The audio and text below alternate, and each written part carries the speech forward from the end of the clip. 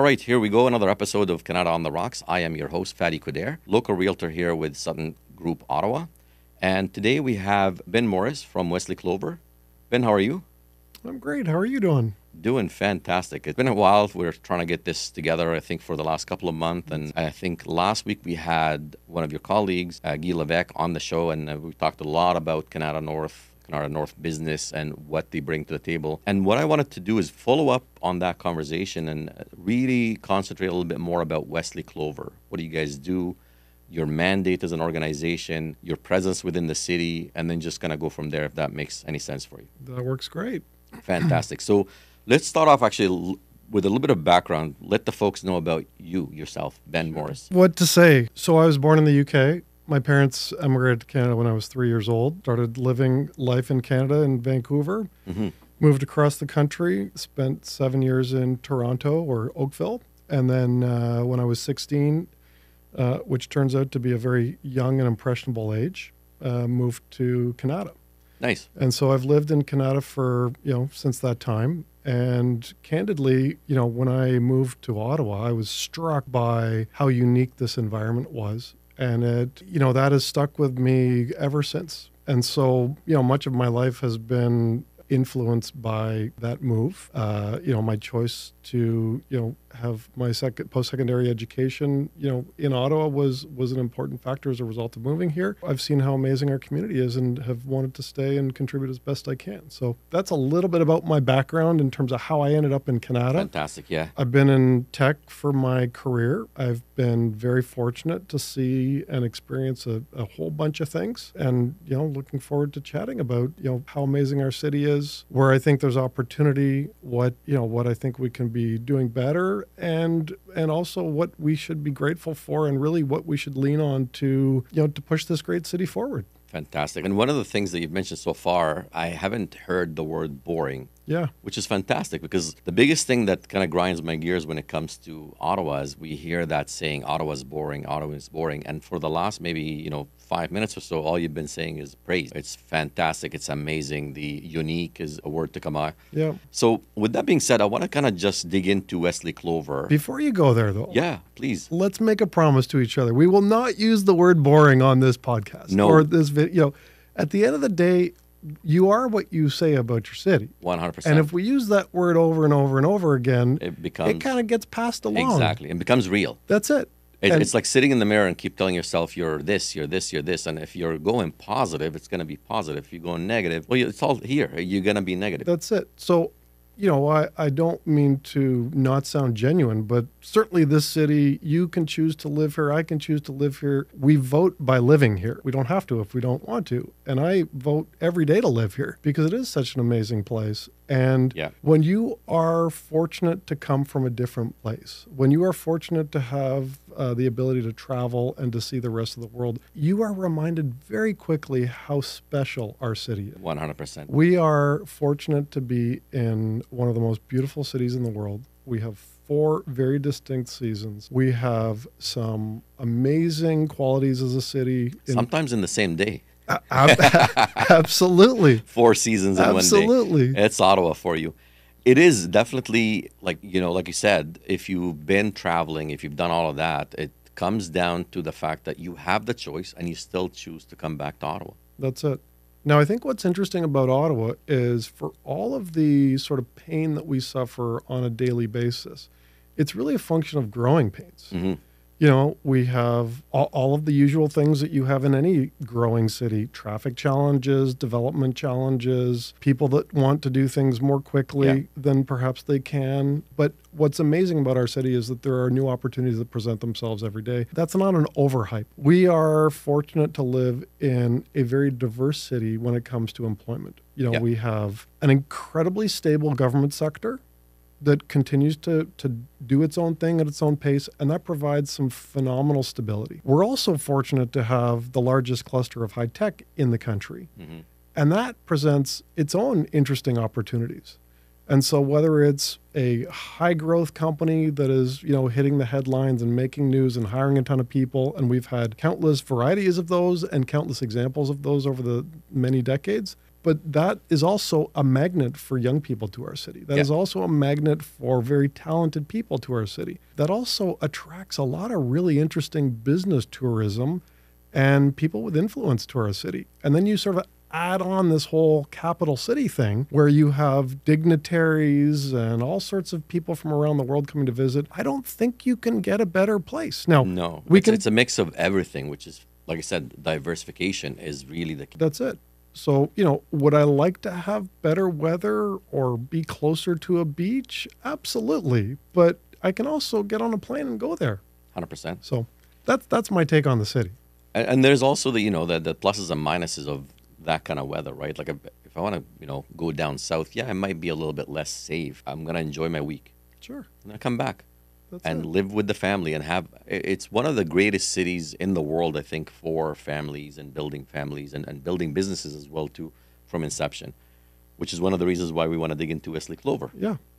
Well, so let's talk a little bit about Wesley Clover. So the official name is Wesley Clover International Corporation. It's really an umbrella or a holding company for the Matthews family, who have been in the city for over 50 years. Sir Terry Matthews is still very influential. He beats us into the office every day. He's the last one to leave. He is the penultimate grinder. He's an incredible example to business leaders around the world and is a real gem. Wesley Clover International is comprised of about 50% of our holdings are in the hospitality space. Hospitality and real estate space, so commercial real estate with a significant parcel in Kanata North. And then, the other part of our portfolio is focused on tech. Hundreds of companies over the years have been either incubated or funded by Wesley Clover around the world. Today, we have, somewhere near about 100 companies that are still in our portfolio that are active. We have businesses that are based in Chile. We have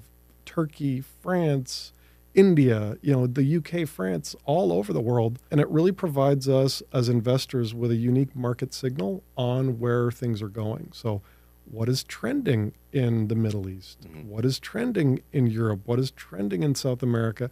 All of those inputs really help inform where we place, the tens of millions of dollars a year in new technology companies. Provides some very unique perspective. I would be dismissed or missed if I don't kind of bring this up. Sir Terrence Matthews, phenomenal man. Mm-hmm. I actually worked for him at one point at Pronoforms. Sure. One of the companies that you guys are part of. Yep. And that man has the ability to know every name that ever worked for him. Sure does. And even if he met you once, you'd walk in the office, hey, Fatty, how's it going? And you'd be surprised. Like, I've met him like maybe 6 months ago, and he still remembers my name. Yep. And that, to me, is like the hallmark of a great business leader. So let's dig into Wesley Clover Holding, and specifically for Kanata North. Yep. What are you guys doing in Kanata North today that's sort of making the move? Oh, okay. So, there's stuff that I can talk about and stuff that I can't talk about because we're still planning it. Let's talk about Kanata North just in general for a minute. So, a lot of people may not recognize or realize March Road is the third busiest street in all of Ottawa. Correct. So it's a hugely popular corridor that serves that north-south sort of axis on the west side of the city. Kanata North is home to 30,000 technology workers. Kanata North is home to over 500 technology companies. Kanata North has a fast-growing, residential home market, and Kanata North is where we have nearly 4 million square feet of office space inside a portfolio called KRP Properties. Yep. And then on top of that, we have the Brook Street Hotel, the Mars's Golf Club, and a few other things. Wesley Clover Parks is not necessarily part of Kanata North, the geography, but Wesley Clover Parks is a big part of our strategy to attract people to the city and, fill hotel rooms. So is there any particular item on that list, Fatty, that you want to go into? Yeah. Actually, I want to dig a little bit more about Wesley Clover because I feel like Wesley Clover Park, I feel like it's missed a lot of the times in the city. Like everybody's talking about, Lansdowne. Everybody's talking about LeBreton Flats. Tell me a little bit more about Wesley Clover. So one of the unique things about Ottawa, as everybody knows, is we've got this green belt around the city. Mm-hmm. So to get to Kanata, you got to drive through the green belt. The NCC owns that space. So the National Capital Commission owns the space and tells people what you can and can't do with that space. Wesley Clover Parks is a 500-plus acre area that is leased to Wesley Clover. And, we have chosen to put on a variety of programming within the park, to get best use of it. So there are recreation facilities that include soccer field, grounds for show jumping, grounds for equestrian, grounds for cross-country ski trails in the winter. It's a beautiful parcel of land in the heart of the city. We are, as a business, trying to develop, not just for the citizens of the city, but also to attract people to the city. Yeah. So there's also, if I'm not mistaken, there's also the Christmas lights as well, too. Sure. We've got fantastic programming show for Christmas lights. We've got a campsite that we run as part of the mandate for the National Capital Commission. We had a great... that campsite is always full.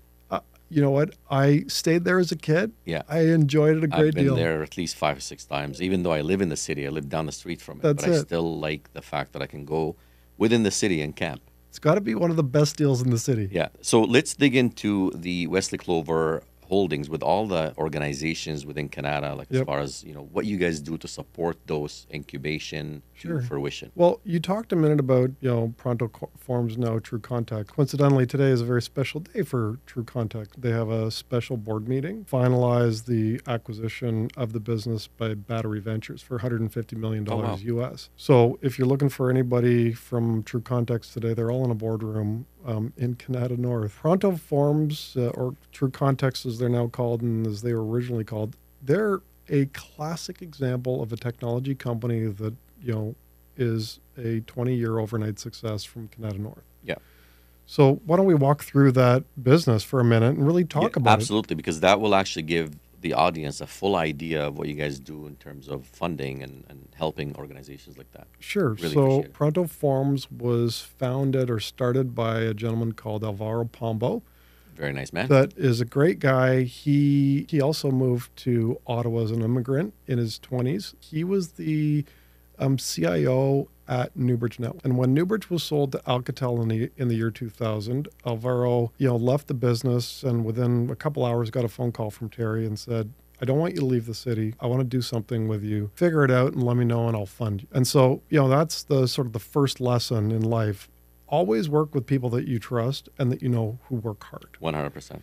And so, here's Alvaro, who had some experience and background in, the utility space, the utility business, and thought, well, hey, I'm going to try and automate the paper business and turn it into online forms business. And this is back in early 2000s when, all the things that you and I have in our pockets these days didn't exist. True. So here's Alvaro that starts a business called, True Context. It's about trying to change the world and help businesses go paperless. And, over time that business developed. Wesley Clover would participate in funding rounds as it grew. We would help them with some channels to market, help them with some introductions, help them build their network to grow the business.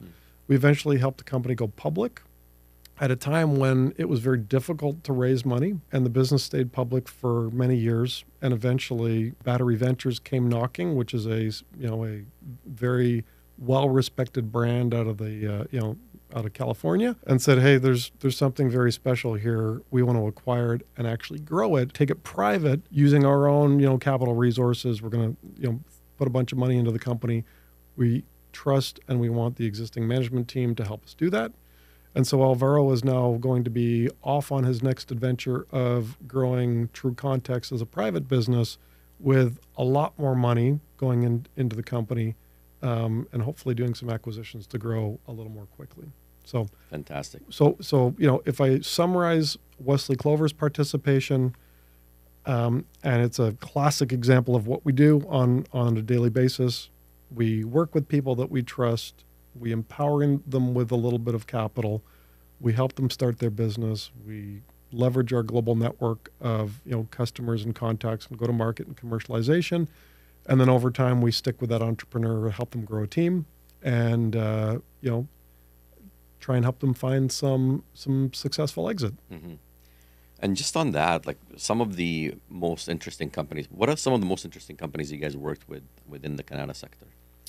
So every company we have in our portfolio is exciting to somebody. Every portfolio company that we have is exciting to us because we believe in the founders, we believe in the value prop, we believe in the direction and the problem that they're trying to solve. Fun thing about technology is that there's new opportunities every day that develops. You can think about your own real estate business, for example.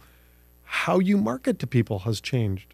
how you talk to people and engage people changes regularly, and All you've the got time. to adapt. Tech is the same. And so, look, I would love to tell you about, a business that we have in France at the moment that's helping the Paris Olympic Committee manage traffic flows using AI in video. I would love to talk about a local company called Solink that is, has their video security and business operations software deployed in 4,000 Tim Hortons locations across the country Yeah. and 50,000 locations around the world that help business owners be more profitable and more efficient. And so when you and I go through Tim Hortons in a morning to go and order a coffee or, order a breakfast, Solink is working behind the scenes to make that experience more seamless and more profitable for, the franchise owner. Just a fun stat. Here's, quote, a little Kanata company that is ingesting and uploading 10 times more video to the cloud than all of YouTube every hour, every minute of the day. Jeez. So That's a statement. that is a statement. That is a statement for sure. Another company, and I can go down the list of 100 companies that we're involved in. Another company, Solace Systems, another amazing company from Kanata North, founded in Kanata North. Every time you swipe your American Express, that data goes across a Solace network, regardless of where you are on the planet. Mm-hmm. Every time you get on an airplane, that plane is tracked using technology from Solace. Every time your bag goes through the baggage check or the baggage claim, it goes across a Solace system. That is a material business that has a global impact that you never hear about in Kanata North. Yeah, and that's when you think about it, it's a small little real estate that we have in Kanata North that is doing massive, massive movements across the globe. Sure it is. So Kanata North is effectively a 4 square kilometer parcel of land where all this tech happens. Every time you turn on your mobile phone, something in that phone was developed in Kanata North. Yeah. I tell people this all the time. Like, you look at Kanata North and it's per capita or per square foot, not even square kilometer. It's pound by pound the most profitable square foot in Ottawa. So, well, hang on a second. Let's be real with the numbers. The amount of GDP that's generated out of Kanata North, this teeny tiny little part of Ottawa, is equivalent to about the same as the entire aerospace industry across the country. Yeah. And so when you think about, and now you're going to get on sort of my favorite topic of the day at the moment, when you think about, support for technology companies in Canada, and when you think about what we as a country could be doing to help our own companies grow, it's really trying to, look at the lens of buying things with this idea of supporting Canadians. Mm-hmm. And for some reason, as Canadians, we're not very good at buying Canadian. And maybe that's because we're overshadowed by our neighbors to the south. But, if we're going to support our local companies, and, I know I'm talking tech because that's in my DNA, but whether that's, supporting the local baker, supporting the local sports shops, supporting the local ski hills, supporting the local, pick anything local. We should be trying to go, not a lot, but a little bit out of our way to, conduct our lives, because we vote with our wallet, to buy local. I think that if we could do one thing as a city, that would be a remarkable achievement. Mm-hmm. Really appreciate it, Ben, being on the show and what you bring to the city. Again, folks, if you like what you see, please don't forget to hit the like button and subscribe so you can get the alerts and find out more about Kanata and the city of Ottawa and the lovely businesses that we have. And we are on that crusade to make sure that Ottawa is never a boring city. Told you not to use that word again. Thanks again, Ben.